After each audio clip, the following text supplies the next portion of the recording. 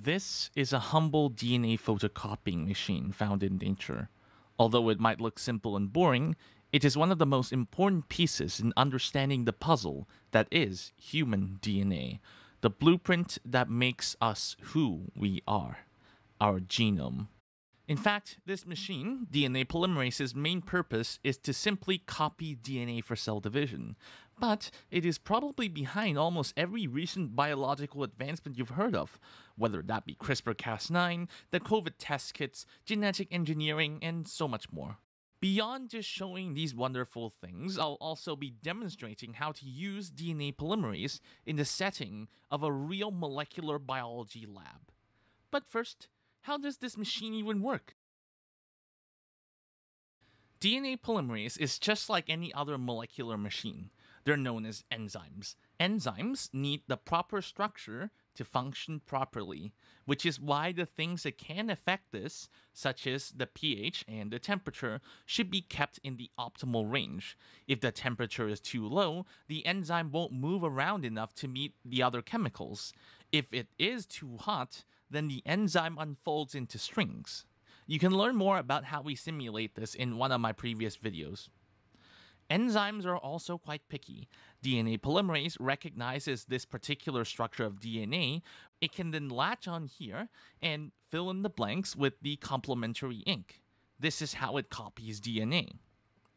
Well, what if we throw a wrench into all of this and expose the other end of the DNA? As it turns out, DNA polymerase will only copy the end where the DNA has an OH on the third carbon sticking out and not the fifth. This is because the ink molecules themselves, dNTPs, get the energy to fuse to DNA from releasing negatively charged phosphates, much like how you'd get energy from releasing a clamped spring. These negative charges are on the 5' side, so that's why we only go from 5' to 3'. This also makes the entire DNA backbone negatively charged, and that's why in DNA polymerase we have magnesium ions to stabilize this negative charge. So, DNA polymerase is an enzyme that copies DNA when it sees half-exposed DNA and only goes from 5' to 3'. Although this feels like a limitation, it's actually a pretty useful property we can exploit. Say we have a block of code we want to see work in isolation. To do that, we can somehow unzip this DNA into 2 strands and attach 2 smaller strands. These are called primers. This creates the wonky DNA we saw earlier, so it only goes in one direction. And after 2 rounds of copying, voila, we now have only the region we're interested in. But how do we even magically separate these strands in the first place? They're quite tightly bound together. The answer is pretty simple: heat. Just like how enzymes break down into strings at higher temperatures, DNA will also unzip. In fact, the whole replication process can be orchestrated using heat. 1 temperature optimal for separation, 1 for primer annealing, and 1 for DNA polymerase extension. But these temperatures are far beyond our own polymerase's range, so we have to use one from hot spring bacteria instead. You typically run this loop 25 to 30 times, and this is what we call the polymerase chain reaction, or PCR. It is arguably one of the most important reactions when it comes to working with anything related to DNA. PCR essentially makes the issue of scale almost irrelevant when it comes to DNA. If you have just one template, you can theoretically make 1 billion times more copies using PCR. This means endless opportunities to experiment around with the copied DNA, not having to worry about running out of your sample. Pretty useful when you're actively destroying DNA, like in your CRISPR-Cas9 projects. Understanding your tools really well can lead to pretty creative ways of using them. So, let's see this thing for real in the lab. PCR reactions are pretty simple to make. You just need your polymerase, the ink, the template you want to copy, your primers, and a special magic solution known as a buffer provided in the kit. Unfortunately, this is the pitfall I've also personally experienced when I came into a molecular biology lab, believing that such thing as magic exists. This solution is not special. It just contains things that will help PCR run successfully. We have tryptase to balance out the pH for the enzyme, magnesium salt, which is a necessary part of the polymerase and helps decrease the negativity of the primer so it binds easier, and ammonium, which disrupts the hydrogen bonding, which means the primers have to be really specific in order to bind. These two counteract one another, so optimization is needed. That's why it's easier to use the company's kit. This means that you can alter the functionality of your PCR reaction by changing and mixing these ingredients yourself. Put this in a fancy oven known as a thermocycler, load up the program, let it run, and go for lunch. While I'm on breaks, I usually take the opportunity to broaden my knowledge, not only through reading papers, but also through today's sponsor, Brilliant.org. Brilliant is where you can learn by doing, with thousands of interactive lessons in math, data analysis, programming, and AI. The interactives on Brilliant help you build your critical thinking skills through problem solving, not just memorization, which will help you own the knowledge you've obtained. So, while you're building real knowledge on specific topics, you'll also become a better thinker. Brilliant recently launched a ton of new content in data. As you'll see soon, even in a life science related job, you still work with a lot of data. Data which, when analyzed, gives you wonderful insights into your experiments. These courses are perfect for learners of any level to start or continue learning data analysis, with a fully built-out suite of new content from Bayes' theorem to multiple linear regressions. You'll also learn how to parse and visualize massive datasets to make them easier to interpret. Beyond that, you'll also gain real-world insight by working with real datasets from sources such as Starbucks, X, Spotify, and more. To try everything Brilliant has to offer for free for a full 30 days, visit brilliant.org/nanorooms or click on the link in the description below. You'll also get 20% off an annual premium subscription. Remember the exponential property of PCR? This means that even one DNA molecule can be amplified to billions, thus detected if you perform PCR on it. Although practically the limit of detection isn't that low, you still get the point. The exponential amplification ability of PCR, combined with the primer specificity for certain regions of DNA, makes it an extremely effective sensor. In fact, this is why it was used as an almost surefire way to diagnose COVID-19 back in the pandemic days. SARS-CoV-2 is an RNA virus. Once RNA is out of the virus, it becomes unstable.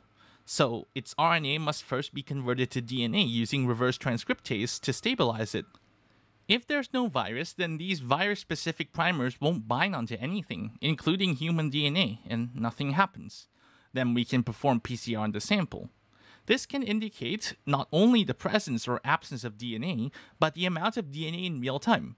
But how do we see DNA that's invisible to the eye? The answer is that we add a dye. The brightness indicates the amount of DNA present. Fluorescence is one of the most important and common ways for us biologists to peer into the nanoscale world of biomolecules. This technique is known as RT-RT-PCR. RT stands for reverse transcriptase, and RT stands for real time. Which one is which? I don't know. The added benefit is that the amount of DNA you've started with also tells you the amount of RNA you've started with, which also tells you the amount of virus you've started with. This can roughly tell the patient how far along they are on the disease. Pretty neat, huh? A more simple yet equally powerful way of using it as a sensor is that we can detect which variant of software is in each person's genome. Some people's codes are just longer than others, but the padding is the same. So we can detect which type of code the person has by designing the primers to match that padding. This is how DNA ancestry companies deduce your ancestry without sequencing. Great, it can make a bazillion copies of things with very little starting material. How does this lead to understanding the human genome? Is that all there is to it? Well, no, because it is also the key towards editing DNA. The best way for a primer to stick to DNA is to be perfectly complementary. But is that always true? What if we add just one mismatch to it? As it turns out, this is very possible. So, we can do a Trojan horse and sneak in extra sequences at the ends or in the middle of the primers, and over the cycles, they can be incorporated into the final product. These extra sequences can code for a deliberate mutation, or it can be a target site for DNA scissors. That lab experiment I've shown you earlier is actually designed under these principles. I wanted to swap two control blocks between bacteria, and so the primers were designed such that it would amplify the control region and the rest of the DNA separately. Each of these can be cut to create sticky ends, which can join together with the opposite backbone to complete the swap. This is a story for another day. But wait, if this whole thing didn't work, would we know if the reactions were successful? I mean, it's all transparent liquid, so you can't actually tell. One very quick and easy way is to just separate the DNA out by size. This is done using an electric field and a gel. If the DNA is longer, it's going to move slower through the gel. We can compare the samples to a reference ladder, and voila! We've just confirmed that we have the right DNA size. Time to move on to the cutting, pasting, and all the other steps down the line. Well, sure, size is a good indicator, but what if when we're all said and done, there were mutations or alterations in the sequence? That can greatly mess up our experiments down the line. And that is why we have to send our DNA for sequencing, which, you've guessed it, hinges on another clever use of PCR. Remember the whole 5' to 3' directionality? That's because you need 3' OH to attach the spring-loaded ink. Well, what if that 3' OH was gone? Nothing will be able to attach, right? So, what's the point? Well, what if we add only a small fraction of this malfunctioned ink into the mix? Most of the DNA will replicate just fine until it randomly jams because of the special ink. Since all of this is random, you'll get a termination at every point in the sequence if you do it enough times. Well, this will just create a chaotic mess, as you can see. Unless you load it onto a gel to separate all of that by size. And if each of the special dye was pre-labeled with a different color for each letter, voila! Sequencing! In fact, this method was so revolutionary that it earned Dr. Sanger his second Nobel Prize in chemistry. However, there is a limitation to this method, even in its modern upgrades. As you can see, separating DNA using electric fields gets progressively harder and harder the larger the DNA is. The resolution starts breaking down at around 1,000 letters or so in the best case. But 1,000 is nothing compared to the 6 billion letters in the human genome. Sequencing the human genome would cost more than an arm and a leg. It will take ages, heaven forbid, any other important organism. We can't even get past as humans. Something had to be done about this bottleneck. Well, my friends, as you can see on this graph, we can simply follow Moore's law since the early days of Sanger sequencing, and the cost would drop by a lot. $10 per 1 million letters isn't so bad after all. But that is not the reality we live in. It doesn't cost $10. It costs a cent. This is the power of next-generation sequencing. Sanger sequencing can only do 700 bases of DNA in one small tube. In one machine, it can do 384 samples at once. Next-generation sequencing can do 300 bases per sample, but it can do 13 billion samples at once on a microscope slide. It works similarly to Sanger sequencing. DNA polymerase stops copying once it incorporates a specially dyed dNTP. Once we're done taking a photograph of that, the 3' OH blocker is removed and then the next special dNTP can come in, continuing the cycle. As you can see, you can take the photos of all of the sequences at once, immensely boosting the efficiency of the process. But one DNA strand is too thin to see with a camera, so we first shear our sample DNA into many little pieces, add special sequences to both ends, you'll see why they're there in a second, and the DNAs can attach themselves onto a sea of special sequences at the bottom of the microscope slides.